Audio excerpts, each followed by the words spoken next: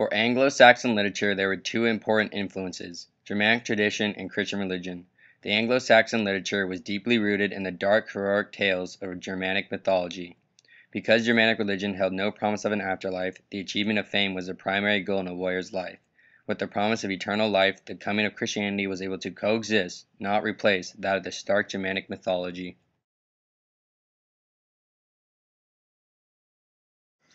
In 596 AD, Pope Gregory I embarked missionaries to convert the Anglo-Saxons to Christianity. By the year 650 AD, Christianity had become the most dominant form of religion in England. As Christianity spread throughout Anglo-Saxon England, so did the new beginnings of monasteries. A few men and women who had chosen to dedicate their lives to work and prayer. The men known as monks and women known as nuns established libraries and schools within their monasteries.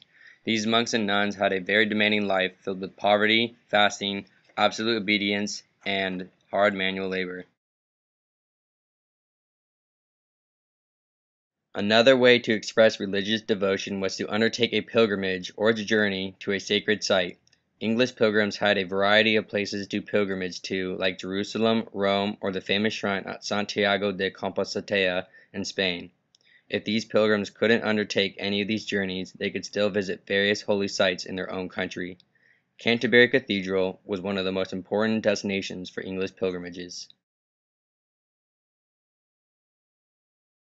During this time of religious movement, the church had a big ordeal.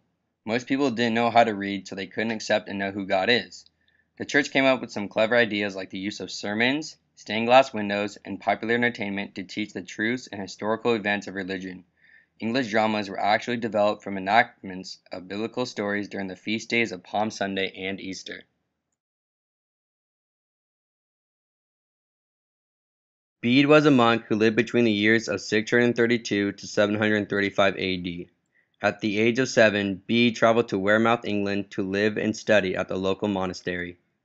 2 years later, he would move to the monastery at Jarrow, where he would devote himself to religion and scholarly pursuits for the rest of his life. Bede had a ranging interest that included religion, poetry, mathematics, and science.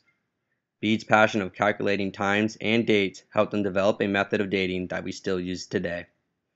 The method is based off the birth of Jesus in the year AD 1. AD is Latin for Anno Domini, meaning in the year of our Lord. Bede is considered the father of English history, writing over 40 works, with his most famous masterpiece, The Ecclesiastical History of the English People, which documented the influence of the church on the development of English civilization.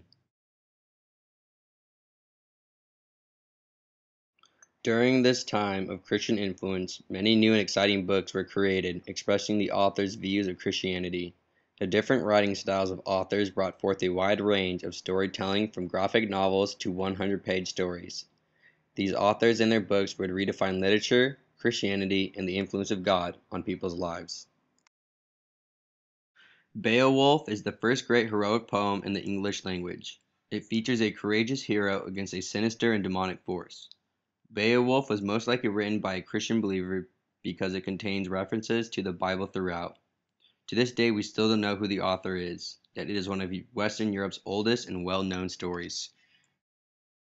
Geoffrey Chaucer is often called the father of English poetry, and with his magnificent story, The Canterbury Tales, it's hard to disagree. The Canterbury Tales is famous for several reasons. It was the first to use Middle English rather than Latin or French as a way of writing in major literary works in England.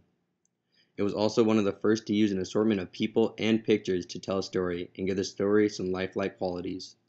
With approximately 17,000 lines of poetry, Geoffrey Chaucer's epic poem still entertains today. One of the greatest English literature pieces ever written, The Ecclesiastical History of the English People, gives a vivid and well-documented take on early English civilization. The author, Venerable Bede, researched stories of conquest, saints, missionaries, and monasteries to write his great work. Bede also got help by talking to artists, scholars, and other monks from afar who had visited his monastery. Bede was able to accurately depict Britain's life in between the years of 46 and 731 AD. Well after his death, he was declared a saint of the Catholic Church.